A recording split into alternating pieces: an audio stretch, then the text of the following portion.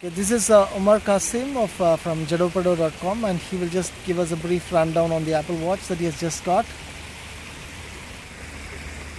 We've got things like got mail. I just sort of scroll through that very quickly. What else? So just managed to install the UK app. Seems to be going a bit weird on me. But this is one of the local apps that's available. And you can see, this is one of the things I think that's challenging with the watch being a version 1 device, that it's taking quite a bit of time to sort of pull information back from your phone. And so now after a little while you think, okay, is this really worth it? And then you sort of just jump back out and say, okay, let me try something else instead. So we were just playing with the Bloomberg app, see if that's a little bit faster. So the challenge is that none of the apps are native outside from Apple's apps. Mm-hmm. None of the apps are actually native yet, so you've always got this.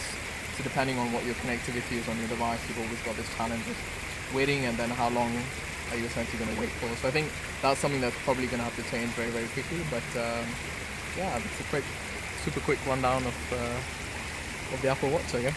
What was your first expression after you received it? Oh, I loved it. So I used the phone first, and being able to call someone from the phone and sort of be able to hear their voice on your phone, just feel like a spy. I think it's very cool, but still very early. But I think good start by Apple. I don't see it going mainstream yet, but definitely early adopters will jump in, and then let's hope that as things improve, it becomes an interesting category. What are the local apps that you found?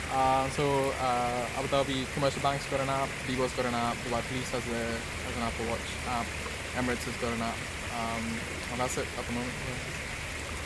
Fantastic.